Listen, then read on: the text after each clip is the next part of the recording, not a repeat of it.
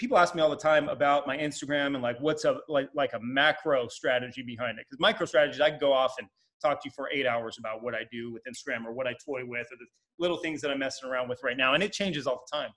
But from a micro level, I treat my social media as if it was virtual real estate. And that's an asset that can appreciate. It's an asset that can pay you back tomorrow money, depending on your content. All it takes is one piece of content that if somebody goes and starts checking out your page, they can scroll back to 2 months ago. They see that one piece of content. They're like, oh, this gets me, like this hooks me, right? So treating it as